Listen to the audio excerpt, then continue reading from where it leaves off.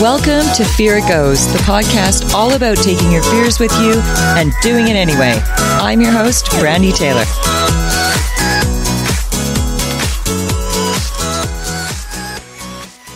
Hello, beautiful souls, and welcome back to Fear It Goes. Today, we are going to talk about emotional states. I know, I just said emotions. Blah, shove those down, right? Wrong. And I'm going to explain why. First off, you need to know that emotions are energy in motion.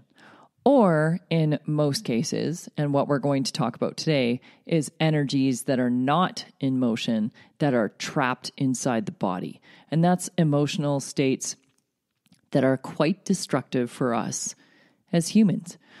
So today we're going to talk about some stuff that's going to sound a little bit different and a little bit crazy, but really it's not at all. And I really hope by the end of this podcast, you have a clear understanding of how emotions work in the body, why it's so important to not just shove them down, and things that you can do to start releasing. So I am in the midst of experiencing something really spectacular again, and you can too. So I'm going to explain what I'm seeing right now and the insights I have. I've talked before about higher state and lower state. And really, this is vibrational levels, but this has everything to do with our emotional ties to things. So as I'm sitting here writing to my girlfriend about what's happening and what I'm seeing, I realize this is something I want to share with you. I said, isn't it funny that I can feel all the energy moving through my body right now in perfect harmony? Isn't that crazy? I can feel it firing around my head in perfect symmetry. I can feel it moving through my body because I'm vibrating there. Now, when I sit in my normal emotional days, I do not feel any of this. Occasionally, I feel some bits and pieces, but I don't feel this. And this is almost indescribable, but like magic. This is what I refer to as higher state. Higher state is us in our true, authentic self, but with no ties. No ties. This is pure love. This is unconditional love. This is no ownership. This is absolutely just owning you.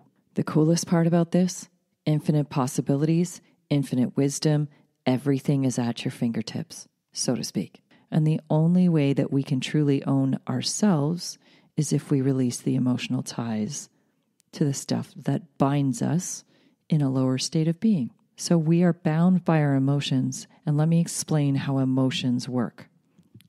First of all, emotions are tools, and they're created by a chemical reaction after a thought. You experience something, the thought goes through, the chemical reaction happens, the emotion is now in play, and we can either release it or not.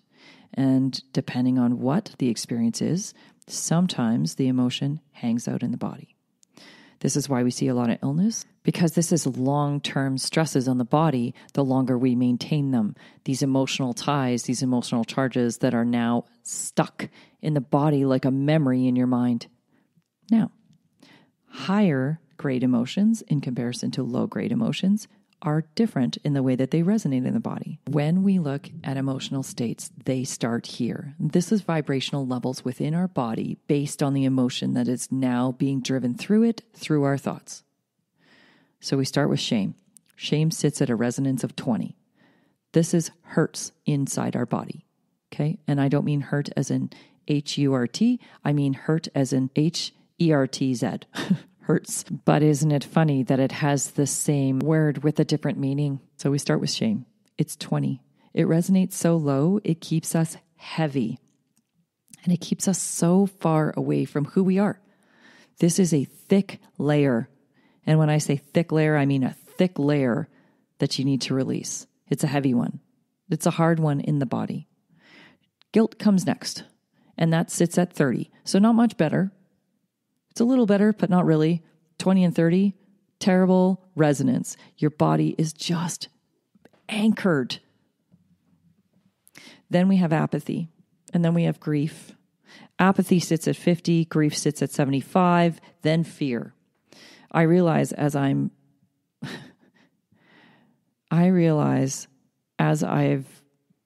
been thinking on any of these states and beings and what's happening and the amygdala and our primitive brain in comparison to our frontal lobes and where we can actually get within the power of our brain that we have access to that we haven't been utilizing.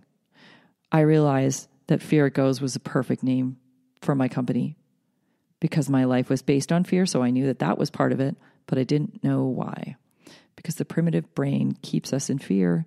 It's based on fear. It's based on protection. But the problem is that protection binds us.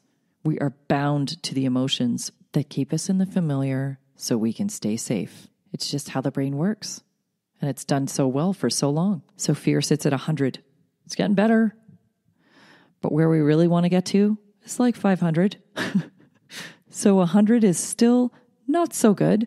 Most people resonate somewhere around 200 today. That's approximately an average of a person's resonance on any given day. 200 is courage. But let me back up a little bit. So we got fear at 100, desire at 125, anger at 150, pride. Oh, that beautiful ego. Pride comes in at 175, courage at 200, neutrality is 250. So if you're sitting in a space of neutral, you're sitting around 200 to 250, somewhere in that range in your vibrational levels. But you're not really getting where you want to go because our vibrations have everything to do with how our lives move forward and what we're drawing to us, like the beautiful magnets we are. We are energy. We can't deny that. We can measure it. It's measured over and over and over again, and science is slowly but surely proving all of the woo-woo thoughts or the woo-woo ways of the 70s, the 60s, and prior. Science is catching up with all of this. And there is an amazing documentary that I watched last night with a ton of scientists, which is so great, backing what I'm talking about. They talk about how things work, how the mind affects it, and how it manifests through the body. The body is the physical of the mind. Our body is being determined by what we are perceiving through the mind. So back to resonance. Neutrality is 250. Willingness is 310. Acceptance is 350. And let me tell you, there's something very powerful about the resonance of acceptance. Acceptance of self. Because when you accept self, there is no more fear. You just accept. So when I spoke before about energy and the experience I had last year with the awakening, let me tell you, that was fearful. But now I'm just going to own it. I'm going to empower every moment in my life. And I'm so hoping you do too. I am so hoping you do too, because regardless of what you've experienced in your life, you can own it in a healthy way and love every bit of who you are. Every bit. So after acceptance comes reason. That sits at 400. We're starting to move into an expanded, expansive place within our energy, and we're starting to draw some good things in the 400 range. Now we move up. 500 is love. And love, when you experience love, not through ego and not through all of the low-grade emotions of desire or fear, I have to feel something, so therefore I'm going to seek that out through somebody else. That's not really love. That's us trying to find ourselves and trying to accept ourselves and trying to love ourselves. When we're whole and we love ourselves completely, there is no need to fill that space because we're full. We're full. So true love is not about an ownership. It's not about any type of conditions. It's just, I love you. It just is. And this is the thing about what I call higher state. People can call it enlightenment. You can call it a million different things. It doesn't really matter. God state, connection to universe, I don't know, infinite wisdom, whatever you want to call it. It is just the connection to everything that is, just because it is. We just are. We are layering on all of these emotions and ideas through the lens of an emotion. But if we just see life for what it is, which is just happening and amazing, and we draw it to us, and we have every opportunity, because that's what life offers, every opportunity, life changes. I am always brought back to that movie, Life is Beautiful. Always brought back to that movie. That movie had such a massive impact on me because here is one of the most horrific external events happening, right? Here is this guy, he's been put in a concentration camp. It's horrible. It's a horrendous way to live. And his son is there with him. And what does he do? He provides his son a different lens. He gives his son the gift of game, of play, of experience through another way of seeing. So his son may or may not have, but the whole idea behind the movie was that his son never saw the horrors of the concentration camp the way that most survived it. Instead, the experience was made very different. He just lived there. It just was. They made the best of it. They created their own reality. This is a lens we provide ourselves and an understanding we provide ourselves and the lives we can give ourselves. So back to our resonance and where we're vibrating. Love is 500, joy is 540, peace is 600, and enlightenment is 700 and up. And I will tell you, there is nothing you will ever do in your entire life ever that will give you what you get when you reach that level. No drug, no event, no other person, including even having kids. And trust me, I love my kids more than anything on this planet. But nothing will give you what you get from being whole, completely whole with yourself and everything that is. It is the most amazing gift. So I'm talking about resonance and vibrations and emotions because these are the things that bind us to our shitty experiences in life or our greatest experiences in life. It's funny because I've chosen words. I think words are very powerful. And the way that they seep through from the subconscious sometimes is quite interesting. I named my talk, which is all about traumas and how to release them. I named it Bound, Anchored, and Left to Sink. And I was referring to these experiences in life, but not really fully understanding that that's what the subconscious was leaking. I was bound by the emotional ties. I knew that releasing the emotional charge and being able to release the emotion from the experience was a gift to freedom. I know that, and that's what I talk about. But this was the first time I saw it any other way. It is not only freeing us from that trauma, but it raises us up every time we release the emotional ties and we experience life for, again, what it is, just being. We can draw anything we want from an experience. It's our heaven, it's our hell. It's our peace, it's our torture. It's our beauty, it's our disgust.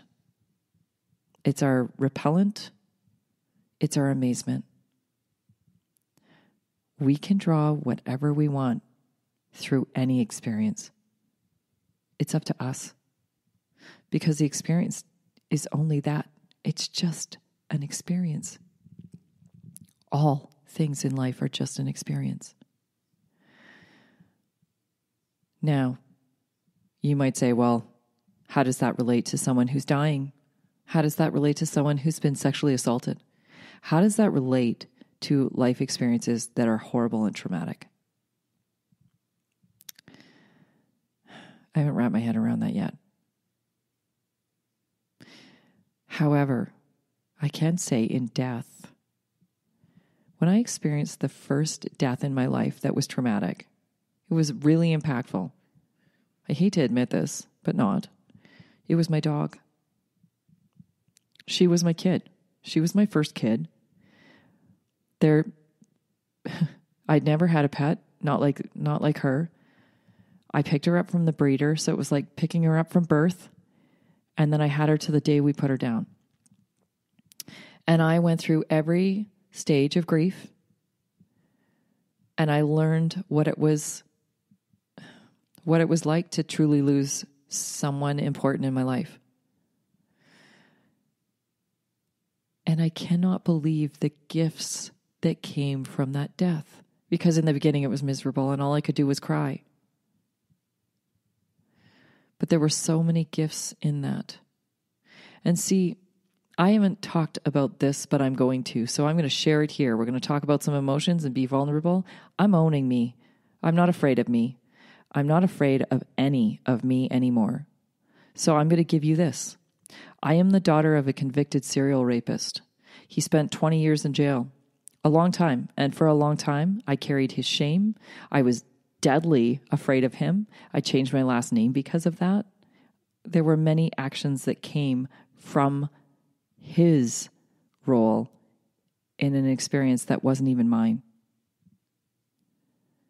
I tell you this because it's important. It took me a long time to understand the gifts that there were in his actions. It took me a long time to understand the gifts that were in the actions of childhood growing up before he left. It took me a long time to actually be able to see how to move on in life without the destructive patterns that had developed because of that. Carrying someone else's shame is just so sad. It's so sad, and it's unnecessary. And reliving life events over and over with the traumatic emotional charge is not helpful either. And it's not necessary either. But it's the way we're taught or not taught to look at life and to approach life. It's the layers we've experienced with no understanding of what to do with that life event that create our lenses. And then the emotions are stored. Big events, big emotional charge, often are not released. Because I don't know about you, but did your parents teach you how to let it go? Mine didn't know how. And most people don't. Your body knows how. And some things we let go of pretty easy. So our bodies definitely know how to release the emotional tie.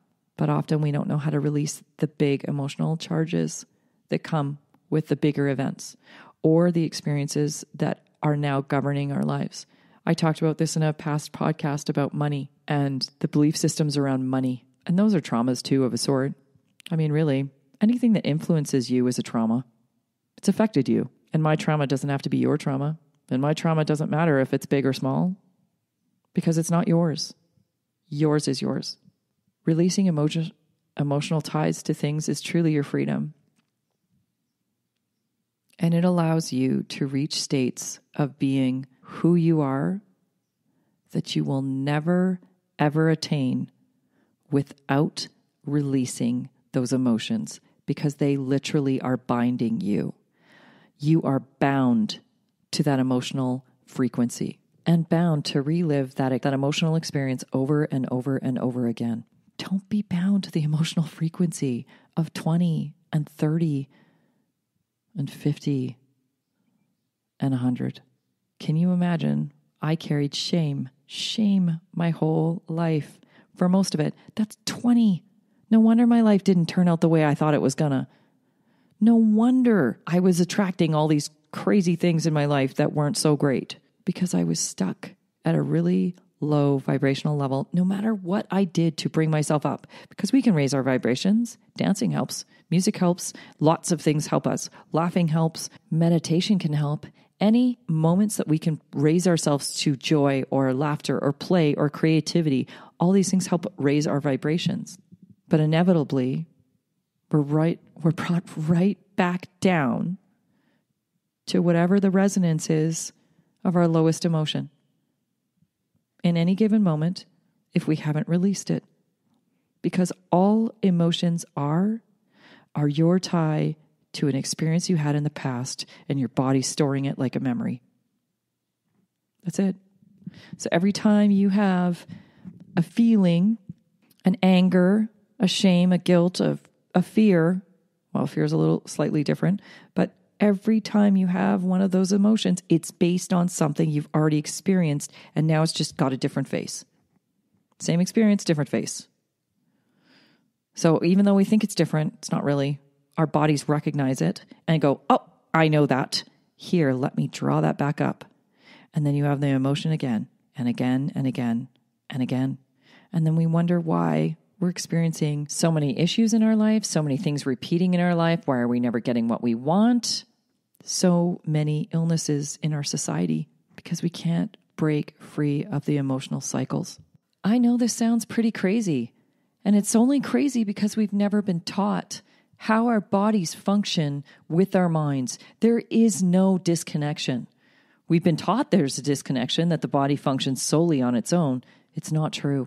I hope you all get to the point where you reach this understanding of what emotions do in your body and how important it is to release them. And I hope you all get to a point where you seek out the tools to release them. In earlier episodes of this podcast, I have talked about NLP and hypnotherapy, or hypnosis, whatever you want to call it. Same thing. And really all that is tapping into the subconscious, which is really exciting because our conscious state perceives our life through our senses. That's it. I'm simplifying things. There's a lot of layers to this, but really when we boil it down, that's it. We perceive life through our senses. That's how we determine what we experience. That's our reality, but it's not really your full reality. Your reality sits a lot in your subconscious, and your potential reality sits in your subconscious, because everything we feed through from the subconscious to the conscious is based on our beliefs and sets up what we deem to be reality and our existence. I've contemplated how deep to get in this discussion with you. How much insight should I give you, and which way is the best way to deliver it? Because some of these concepts come from a space that I find sometimes difficult to explain. That is the beauty of having knowledge feed through that doesn't typically come through your senses. It's not something that you're learning from the external world. It's something you're learning from the internal world. And when you learn internally, sometimes it's very hard to explain. So I think I'm just going to give it all to you. Some of you will get it. Some of you won't. That's okay. Keep following, because at some point, this is going to hit your subconscious and it's going to resonate, and you will advance. You will understand some of the inner workings of you without even realizing that you're learning them. Yay, because it is my goal and my mission to help millions of people reach an understanding of themselves and really be set free. I want to set you all free. From today forward, this is my declaration. I will speak from the heart, and I will hide none. I will share it all with you. I will gift you what I am gifted right now in these moments. It scares me. I'm not going to lie. But there is an excitement wrapped up in this too that really drives me to share as we go. This is me in a moment of bravery. This is me in a moment of vulnerability. And it's okay. So many people say, well, you can't talk on these levels with people. They don't understand it. I think you will. Thank you so much for joining us this week. Next week begins the sex series. That's right. Oh my gosh, peeps, I'm so excited. So I've done all these recordings and they are exciting. They're all ready to go. And I'm telling you, you are in for a massive treat. There is so much good content in that. It's going to blow your mind. I'm telling you, it's going to blow your mind. Can't wait. I'm so excited to bring it. But really, from now on, like these days, I am so excited to bring you everything I've got. And it seems in next week's podcast and the weeks following, there is nothing I hold back. And honestly, that's the way I want it to be. I want it to be absolutely full of power for you guys moving forward. So until next week, peeps, you beautiful, beautiful souls, go check out feargoes.com and Have an absolutely extraordinary week.